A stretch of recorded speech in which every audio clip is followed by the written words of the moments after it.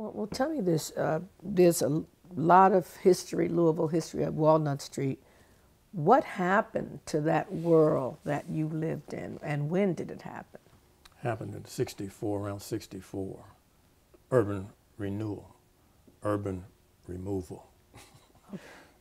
Interesting enough, I think, as I heard on, there was a KET program on the tearing down from Walnut Street all up in that area. And I never will forget the former mayor, Farnsley, made a statement as he was riding along in his big stretch Mercedes limo that I got to sit in because I was working for Barney Bright and we were doing the River Horse. And he pulled up in this big long stretch limo. And I got off the horse and I went down and I looked in the window and his wife was sitting in the car. And I said, ooh, this is a pretty, ooh, this car is beautiful. She said, get in, sit down, sit down.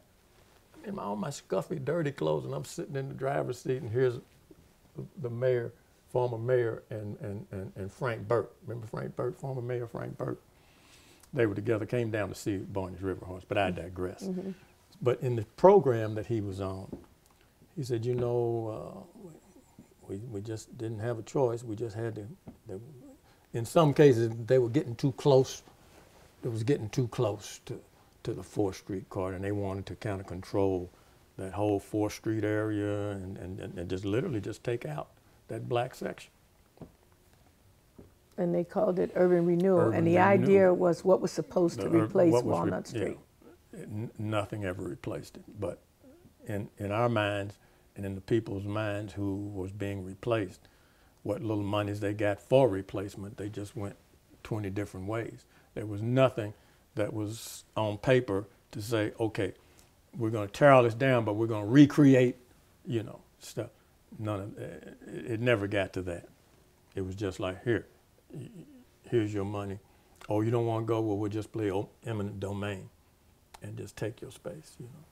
And so what little bit of money they got to relocate, Mom relocated down at 26 in Madison. She kept the barbershop. She kept the barbershop open until about probably late 70s.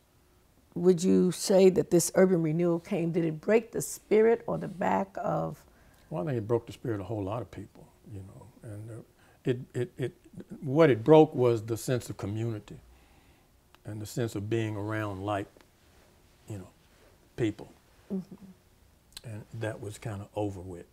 And see, it was just at the beginning of the later open housing, you know, because you couldn't live in Parkland. You know, there were certain places where you could live, but they redlined it, you know. And so I guess once, and Mom bought the property down there. I don't know what year she brought the property down on Beach, 1546 Beach Street, between Wilson Avenue and Southern.